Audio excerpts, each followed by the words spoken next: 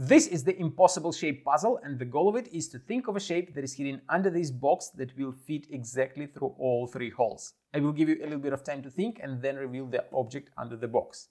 The shape must fit perfectly, conforming to the shape of all 3 holes as it passes through.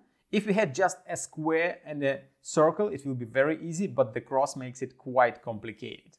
I think it's time to reveal the shape, and as you can see, we can easily put this shape through the square.